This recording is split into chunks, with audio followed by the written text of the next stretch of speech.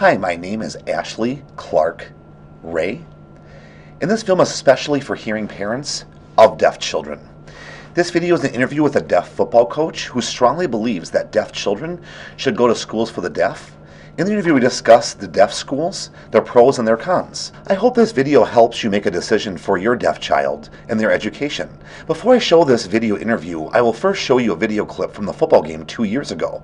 It's a deaf football coach and his team on national television. It's very cool. I want to show it to you. I hope you enjoy this video. To 8 in October.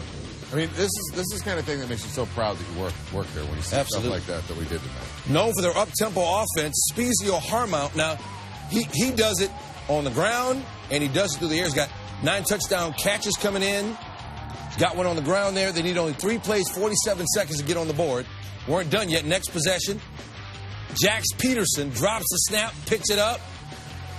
Multiple defenders had a shot at him, but he's going to go 44 yards on 3rd and long. Eagles going with the hurry up. Peterson getting his guys up to the line. Going to hand off to Kalo Arambolis. 14-year-old freshman rumbles into the end zone. More the same for CSD Fremont. 94 yards and a $135. 29-0, but still focused. Yeah, guys, what you're seeing right now is the post-game huddle, the celebration here. All the fans come down on the field after the game. They are surrounding the team. They are surrounding the coach. Warren Keller, the victorious coach, is with our own Quinn Kesnick. Q. Thanks, Kevin. Coach, congratulations. This game had a lot of build-up and hype for a long time. How did your team deal with that early in this game? Oh, man, you see the kids are so excited about me. They're behind me. I mean, it's the kids' game. I just make it a good game, make it a good game plan. They're just following through. I'm just a good thing it didn't rain earlier. It held off until the 4th quarter. And I'm just appreciative because we needed to pass the ball. So, I mean, it was a smooth game plan. I think the kids executed well, and they gave the good sportsmanship. They represented our community well. What are you most proud of? That we represented the deaf community well. It gave a lot of deaf schools all over the U.S. They all have good football teams. And if you're watching this game right now and you're deaf and you're in your mainstream school, think about going to a deaf school. You said the other day, we don't do anything different from any other football team. In actuality, I think you do it better with discipline and with focus. How would you best describe the way you operated on offense tonight? We execute. We execute perfection. We're smooth. Our offense is tough. We have a lot of formations. We have a lot of plays that wasn't easy, but they put the work to it. Thank you, Coach. Tremendous spirit here, Kevin. Quinn, thank you. Thanks to Coach. An emotional night, a beautiful night here in Fremont. It's a pretty darn good football, too. 43-0. The Eagles win it here in the Bay Area. Stan and Neil, back to you. Hi there. I'm here with Warren Keller. Yes, hi there. He's the athletic director and head football coach here at the School for the Deaf in Fremont. So, well, thanks for coming here. I appreciate it. Oh, sure. Thanks for taking your time. So, I see that you were on national television. So, how did that happen? Well, it was a fast year. It was about a year ago with basketball. A lot had occurred via this last year. But how it happened was a buildup of what had happened with the program prior to that year. I started coaching, 5 years prior to that. The team started playing tougher teams like Richmond High School. And now Richmond High School was on the schedule at the very last minute because they needed a game. That's where the movie Coach Carter came from, that basketball movie. You know, that team was a big school, very tough opponent, large-sized people, and we beat them. You know, we were on Sports Illustrated, on the news, and that was a nice build-up.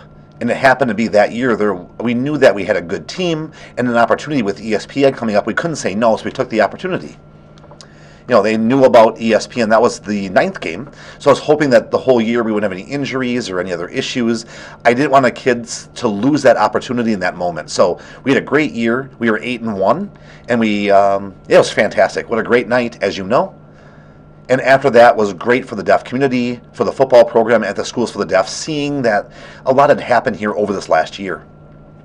Wow, I can just remember seeing you on TV, and you'd said something that at the end of that game when you won, and at the end of that interview, you stated that if you watch this and you're deaf and you think about going to the deaf school, Obviously, you think that deaf kids should go to a school for the deaf, and why do you think that's important?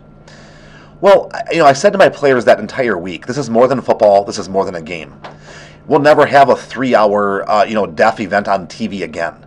And so use this as a platform, as a stage to show what it looks like at the School for the Deaf. There's nothing better to show what Fremont can look like than this event.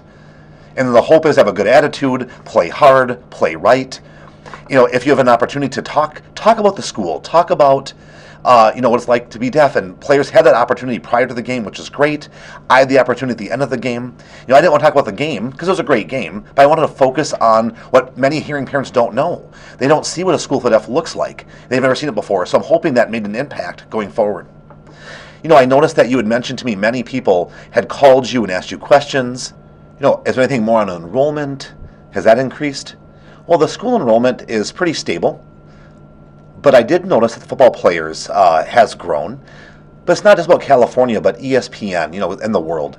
Other schools for the deaf say football players have joined their program. They're seeing an increase in the game itself, which is great. So hopefully that is something that can help us going forward.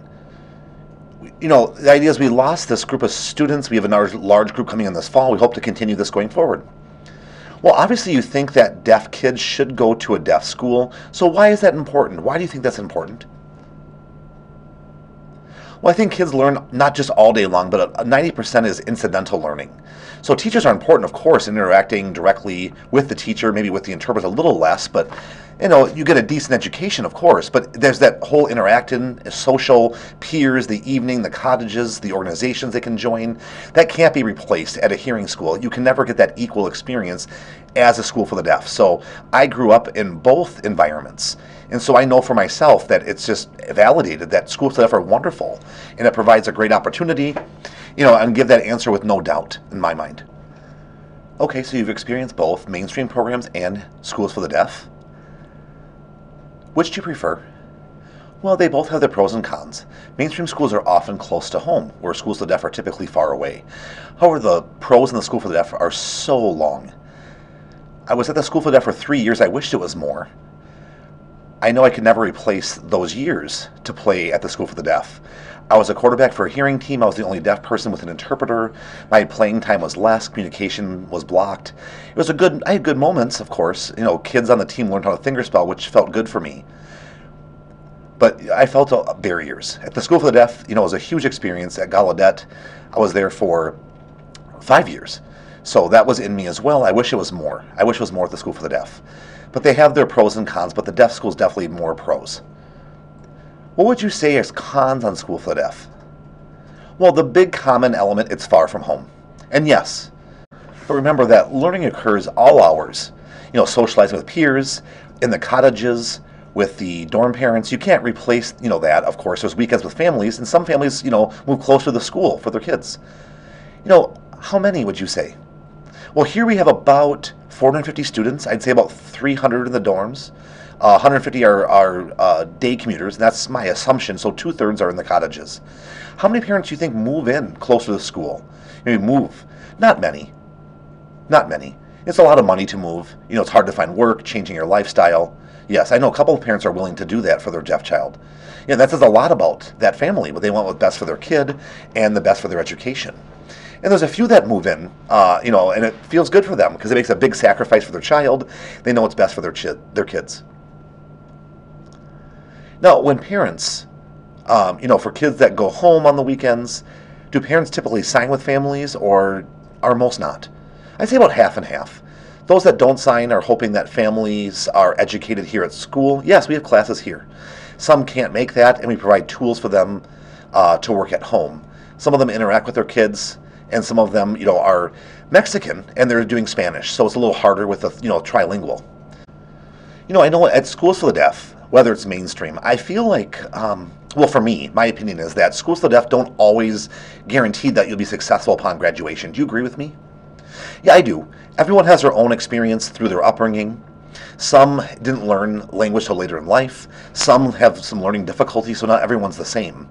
Schools for the deaf, just because they didn't achieve, doesn't mean that there's a failure, if you will. But recognizing that those who were brought up at a school for the deaf have a better chance for success. They have more exposure to language at a much earlier age. Many of those who aren't successful are brought in later in life to the School for the Deaf. Now, obviously better late than never, come play sports, get involved in organizations. But those that didn't get brought up here come in later and maybe are a little bit behind with language. And that's where schools for the deaf get a bad rap, because kids are brought here later on. Oh, I never really thought about that. Yeah, wow. Not everyone here was here from the beginning. Maybe only a quarter of them are here from the start. So the best is to catch up with your language as soon as you can, with your writing in English, etc. It's a big debate in the educational field. I think what's very important for hearing parents to, get involved in their child's life. Don't just leave it to the schools, because I think that's, you know what I'm saying? I do. A kid's mind's like a sponge. They're going to learn quickly, and the older they get, the less chance of that to happen. It can happen, but teaching an old dog new tricks, if you will. But a kid's mind is a sponge. You want to expose them to language all day and all night. And at the school, there's activities in the weekends, and all that can be categorized. But not all deaf schools are good, like here at Fremont, correct? Well, you could say that, but I still strongly believe kids should go to schools for the deaf. Really? Yeah, because the programs. It takes one to start. You can't just wait, until everyone else comes in building this. This idea, this cognitive gathering. So, you've got teachers, more deaf staff. You've got some hearing, of course, but okay, the opportunities for deaf. Yes, you need everyone to start. It can't be just the same good big school. Small schools also need support as well. That's a good point. Coming from a small school myself, like Rochester School for the Deaf, I had a great experience there. They didn't have football. Here they do. Unfortunately, I stopped playing, but I played other sports. And I learned so much there. Great staff, great teachers, great dorm parents, about 140 students. But again, I can't replace that experience. Small schools can be great schools. I feel like the deaf school here, kids have more opportunity to do more. And a mainstream program is not as much. For example, like basketball. We have a deaf team with a deaf coach and deaf everything. That's a very cool opportunity. Mainstream doesn't have that. I wish that I had that opportunity myself. I always enjoy watching basketball because the direct communication, you're close up, you can see everything, players talking to each other, talking to their coach, having their little meetings, you can see it. With football, everything's further away, you don't see it all. But in basketball, you're up close. There's that sort of environment. I should have had that growing up. I can just see what's going on. I can see what I maybe missed or didn't miss, and it's great. Hey, rather than speaking, move right. It's the right signs with the right group in a deaf school, So with kids here, they're very fortunate. Sometimes kids don't realize, what they're doing and how fortunate they are to be here. That's very cool. What's your word of advice to hearing parents who are watching this video now? What advice do you have? It's the same as we talked about last year. Hoping you'll make a move. You'll do your research, you'll visit a school, talk to people around you, your friends. Make that push and get that move to get your son or your daughter to a school for the deaf. And one move will cause more to go on from there. And this last year, we've had fantastic stories of change with Niall DeMarco and a whole lot of other deaf people we can talk about. But the time is coming, make that move and go there. I wish there was more schools for the deaf around. For example, like in San Diego. It'd be so great. But they don't have one. But if they did have one in San Diego, I probably would have went to the School for the Deaf, but I didn't. My parents didn't want me to go to Riverside or to Fremont, so it'd have been so nice, and hopefully down the road there'll be more schools for the deaf founded. Well, distance is probably the biggest downside. It's trying to find a way, whether you move or even if you're in high school living in the dorms or cottages, there is a way. Again, there's a way to make this work. So I hope this is helpful to you. Thank you so much for watching.